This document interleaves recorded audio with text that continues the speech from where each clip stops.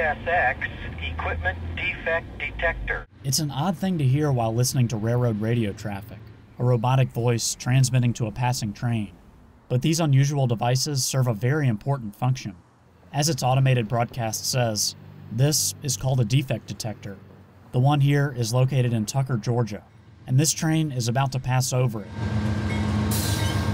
So let's take a look at the different pieces of hardware in use here. First are these hotbox or hot bearing detectors. So-called hotboxes referred to overheated journal boxes used on older rolling stock with plain bearings.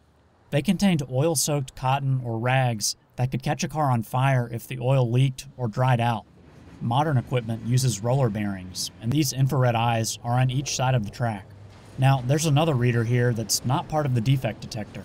This piece of hardware uses a radio signal to read the automatic equipment identification tags on freight cars. These tags help the railroad and its customers track shipments.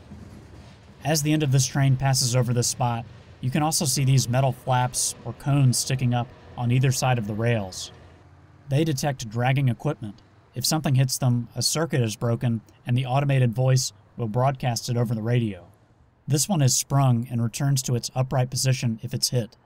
There's also an axle counter here. It does just what its name suggests, and it can help the crew find where the problem is on their train. I believe this works by generating a magnetic field that the wheel flange interrupts. Fortunately, there was nothing wrong with this train, but the robotic transmission was not what I was expecting. No defects. Axle count malfunction. Total axle 269er. End of transmission. Sounds like it finally got the axle count at the end. Here's one more train passing over this detector in the opposite direction.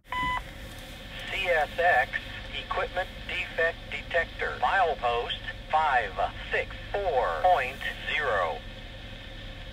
No defects. No defects. Total axle 578. End of transmission. No defects and no malfunctions on that one.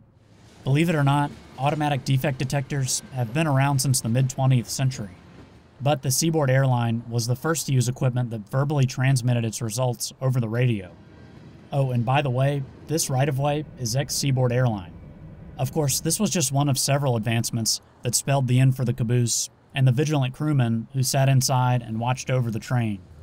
Defect detectors aren't flashy and are fairly nondescript, but they're just one of the many tools the railroad uses to get the job done.